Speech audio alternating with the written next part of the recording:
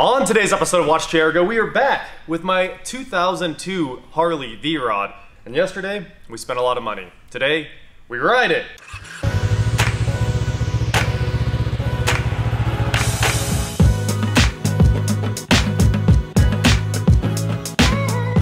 What is going on, guys? I am Watch Chair Go, and like I said, we are here with my Vrod, and there is quite a bit of work left to do from yesterday.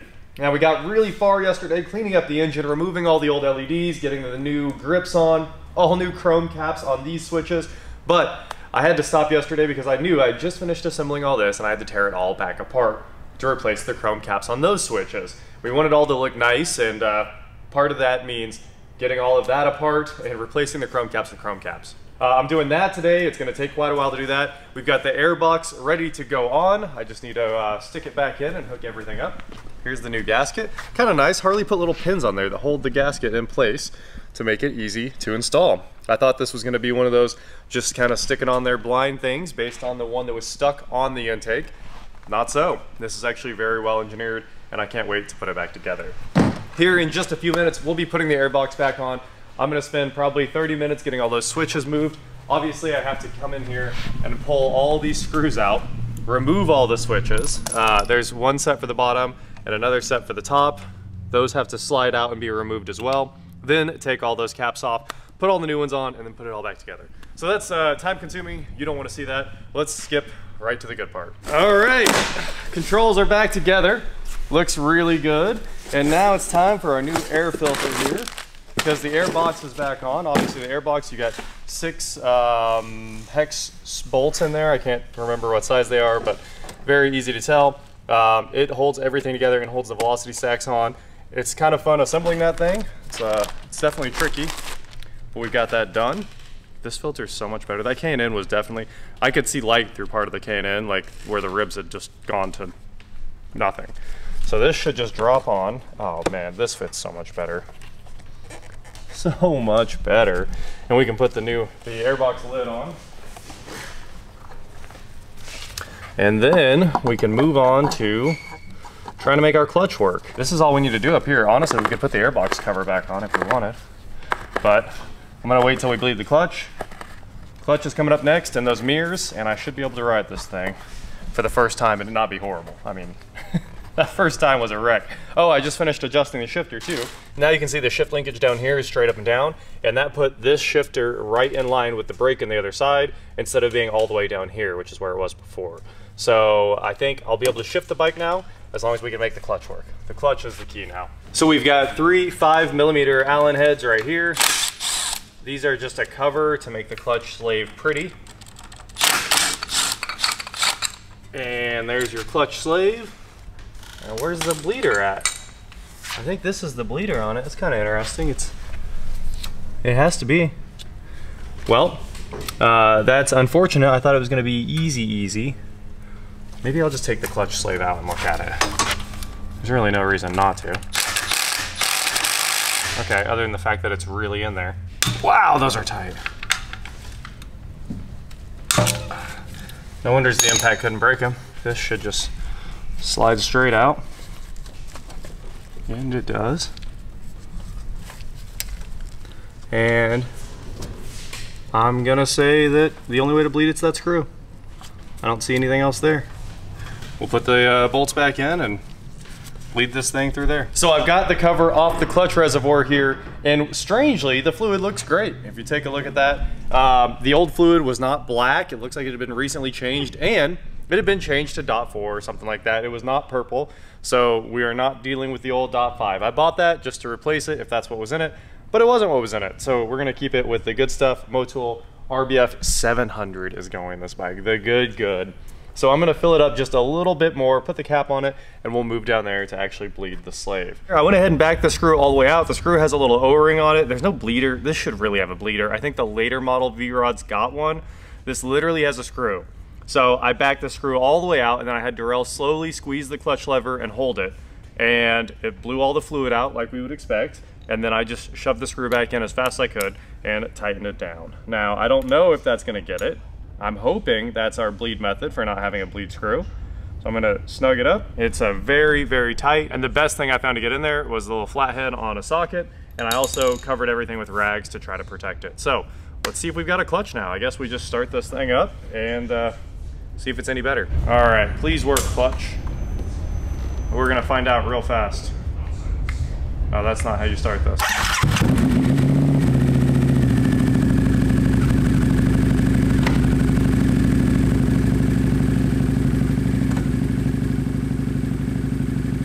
Well, it seems like I can reliably find neutral, which is the key here. There really is no back brake at all. Like it does absolutely nothing. So I think I might look at bleeding that real quick. I mean, I don't know why. I've got all new everything coming for that. I definitely have some fluid. I'm gonna put just another hair in this reservoir to replace what we took out. We're a little below the fill line there. So I'll fill it back up to the little fill level line, put the cap back on. I also cleaned out the little sight glass so you can actually use it. These get dirty and then you can't see anything. So a lot of cleaning on the cover. Let's fill it back up and hopefully the clutch is way better. Whoop. Yeah. Putting our airbox cover back on. I know everybody wants to see these dents come out, and it's 50-50 if we're gonna try to get them out. I'm not sold on getting these dents out. Airbox cover's back on. As far as the PDR on this, we'll see if we can find a PDR guy that wants to tackle the airbox cover. I know everybody wants to see it fixed, but honestly, there's probably no way to fix this. Everybody buys new ones, but they're like $800. So that's just insane. And it's not gonna bother me. I don't see that while I'm riding. Looking forward. I don't think it cares about the kickstand. It hasn't yet. What about the gear though? Okay. Smart that they do that. Let's, well, I mean, this bike just doesn't do it though.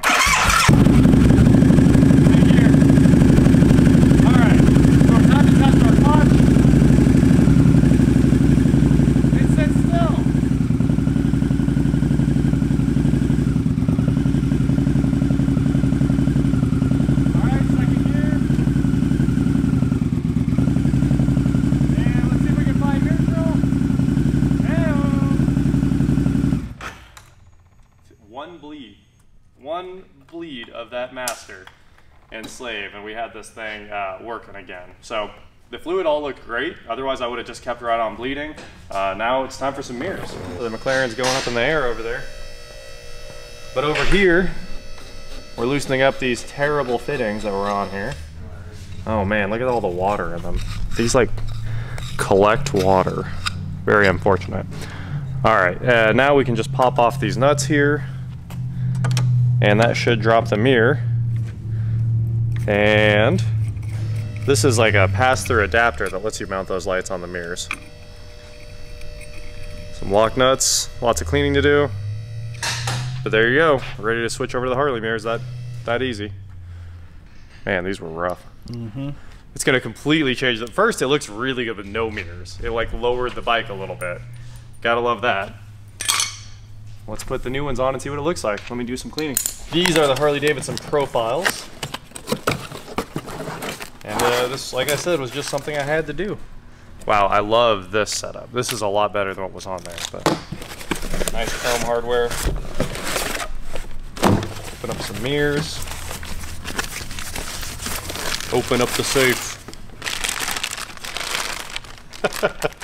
All I can think of is the... Somebody got the there's no going back from yesterday. I was like, yeah. The open up the safe one was the funniest from the what was that, the baseball game? Was it? Where they started playing that instead of the national anthem. Oh yeah, that was messed up. That was messed up. They cut it off. I think that's acceptable. But I mean, let's get everybody's opinion real quick. Some design. Whoop. Okay, instead of the flames, how do the profiles look? They're bigger. What do you guys think? Yeah, I'm seeing some yeses. Yeah, the other one's a little bit more swinging. Oh, this one's a little more swingy? Swingy. Oh, because I haven't put the hardware on. Yeah, it's a little broken looking. Yeah. No, I think this one keeps like the swooping lines of the Vrod, and that was like my big thing doing the mirror here. And it's not too high. I think it's a little too high. I wish it was right here, but it's not too high. I mean, you might have to do less of the Yeah, you won't be able, that's the thing, is you'll actually be able to use these mirrors, which is kind of cool, so. Yeah, when I was sitting down, I was like, I don't know how you use them. You can't use these. These are worthless. These are like a joke to keep the cops happy. Honestly, then on sport bikes, you know, we always do the same joke where we just put the 3-inch mirror right here, and you can't see at all, but it's legal, you know. So that's what these are for. Anytime you do a flame delete, it's a good idea. Any flame delete, yeah, I'm with you. Flame delete all the way. Well, the Harley looks incredible compared to what it did look like, and we have done so much work to get here. Now the mirrors, obviously pretty simple. It's a self-explanatory thing. Take the old ones off, put the new ones on, spend a good bit of time adjusting them and trying to get the angle right so it looks good. We've got the mirrors, we've got the grips, we've got the chrome switch caps replaced, and of course I needed the new one for the turn signal. The turn signal works. It starts reliably. New airbox gasket on there. Throttle is much, much, much better. It will shift through the gears and it will find neutral now, but it still seems like I have a little bit of clutch drag. And like, how do you fight that clutch drag out of this thing? I got no air out of the bleeder. Really, I just need to see if I can put a bleeder in there. So we'll see. I'm gonna go ride it around. I left the cover off of here so we could keep working on it if we wanted to. And then we spent a ton of time, well, I spent a ton of time polishing a lot of the surface chrome here, the stuff that jumps out when you're first looking at the bike. So a lot of this has been quickly polished with just a rag and some metal polish. Headlight was loose. The headlight was pointed way up in the air. So we got that re-aimed to a point where it's not horrific. It was lighting up the treetops going down the road. So we've checked that out, got the headlight sorted. The shock bolt on the back was backing out. I noticed I wiggled the shock and it was a little bit loose. I've been polishing all this chrome, you know. So I went through, tightened that up. I found a few other bolts. Yeah, the headlight bolt was loose. So many things were loose on this bike, but I think we've got them all. I think we've got it all.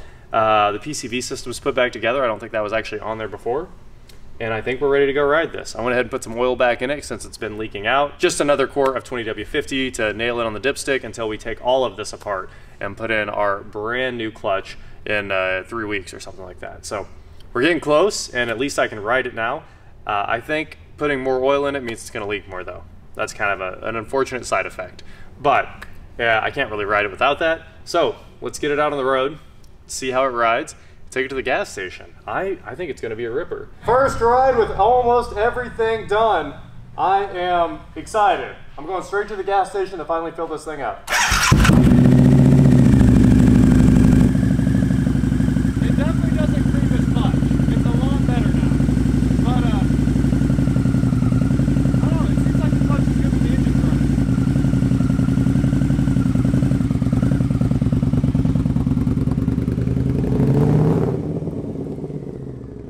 No more lights on the dash. It's full of fuel now. It rides amazing. Let me tell you how big of a difference having a working throttle makes. It rocks. And it was shifting fine. The clutch is actually releasing.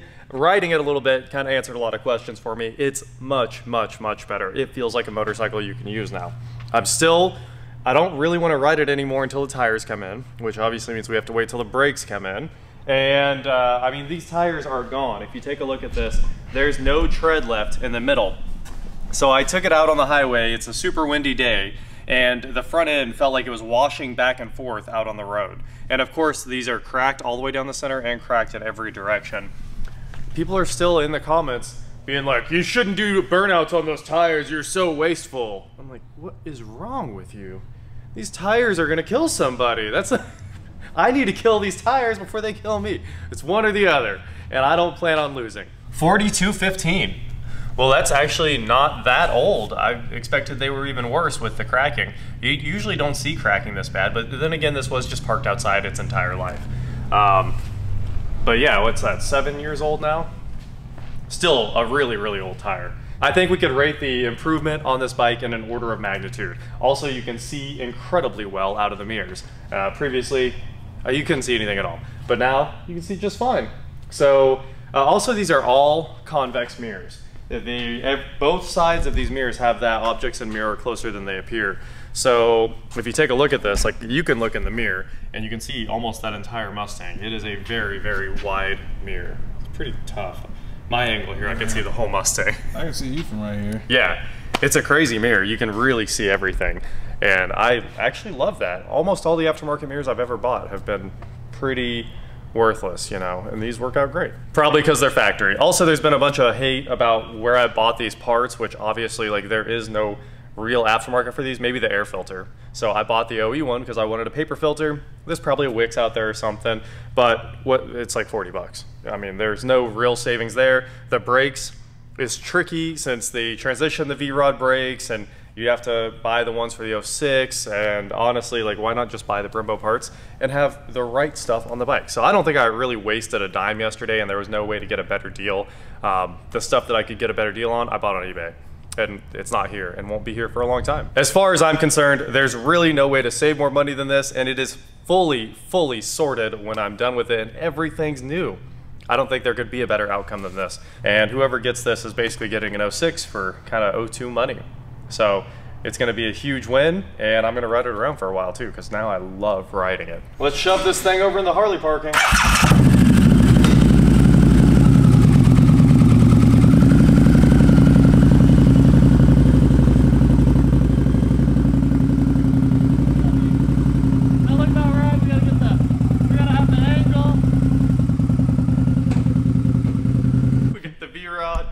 We got the Street Glide, we got the Ultra Classic, or whatever this thing is, Electra Glide.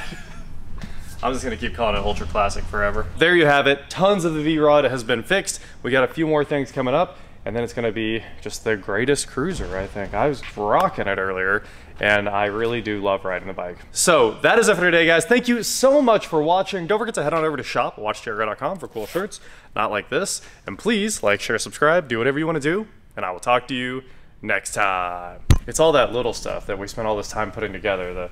That's what really eats your lunch on these things. And bleeding. It is really weird to bleed this clutch. It sure looks like the later ones have bleeders, and why doesn't this one have a bleeder? What were you thinking, Harley? They weren't. Facts. And then we polished so much stuff today.